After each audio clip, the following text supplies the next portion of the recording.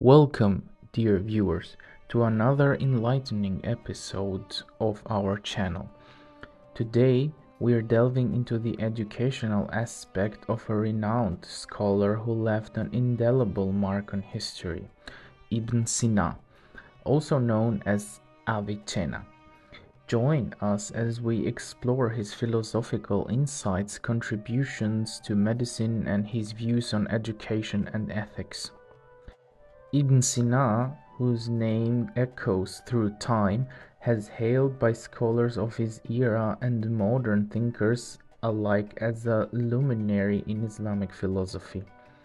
His influence on various fields is undeniable, as George Anwati noted in his comprehensive bibliography of Ibn Sina's writings.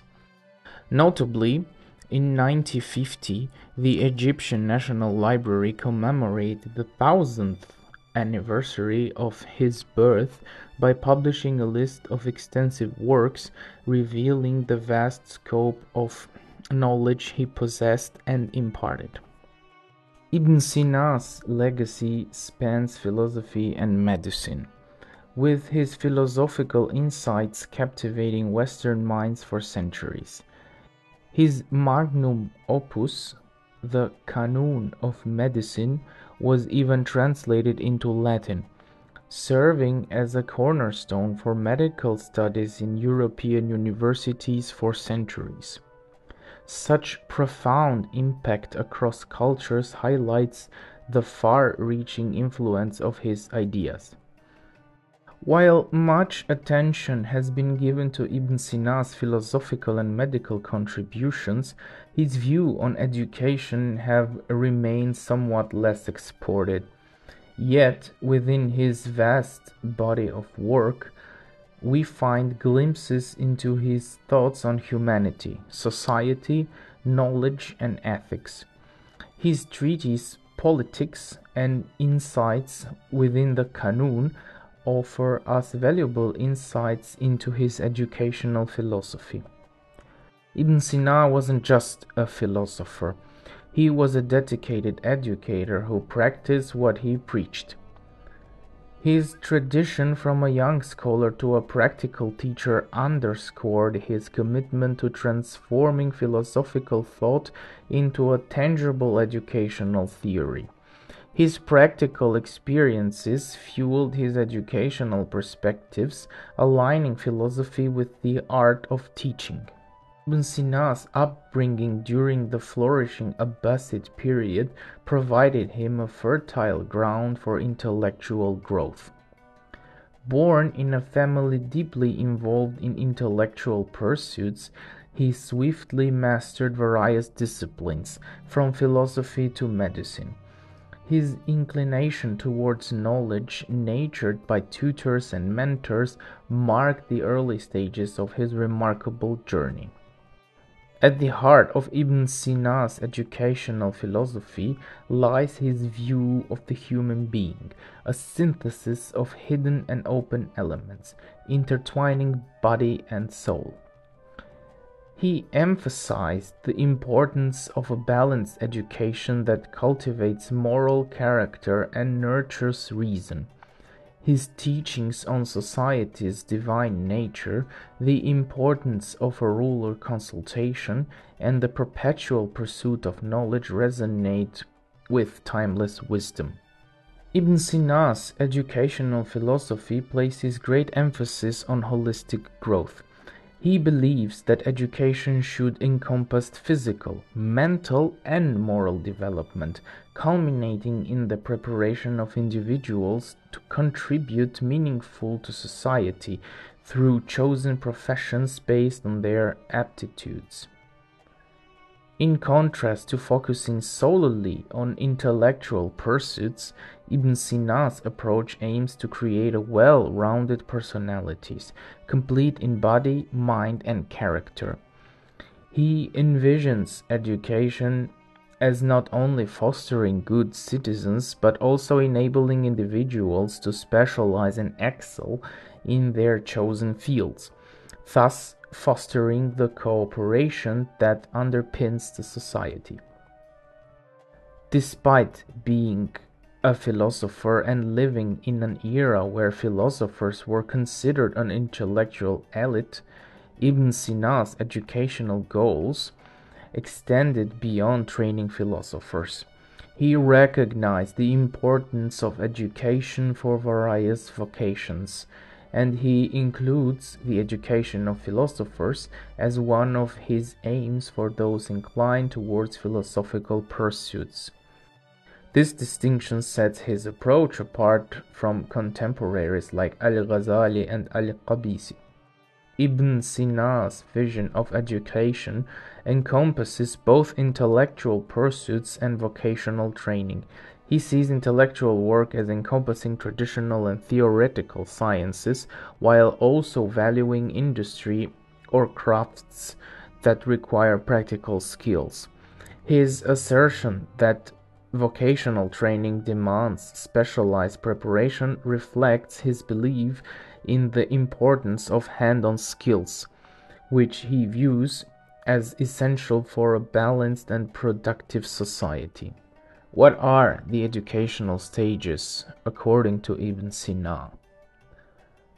The first one is the infant stage, birth to 2 years. Ibn Sina's concern for children begins from birth, with attention to their physical well-being.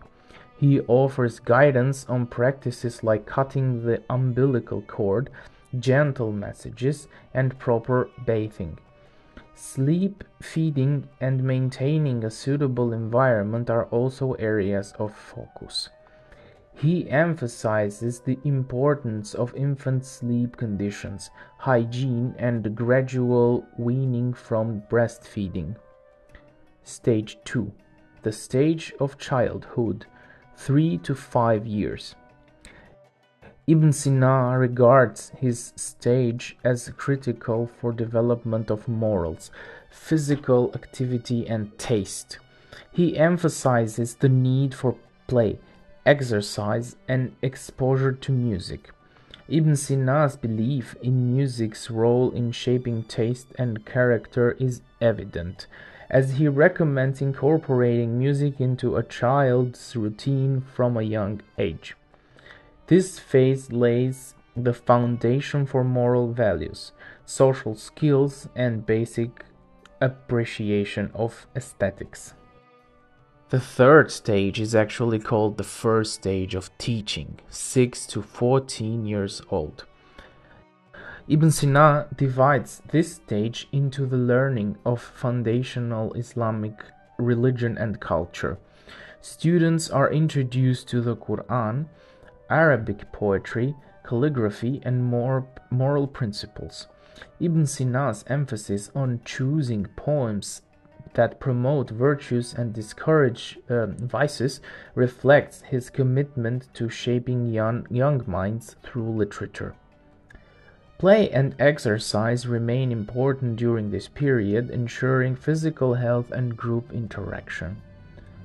The other stage is called the specialized education stage, 14 years old and onwards. At this point, students begin specialized education based on their aptitudes and interests. Ibn Sina stresses the importance of aligning education with individual preferences and abilities.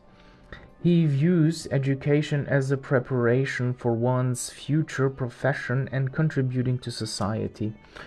Ibn Sina's approach acknowledges the diversity of talents and focuses on nurturing them to build a strong workforce and harmonious society.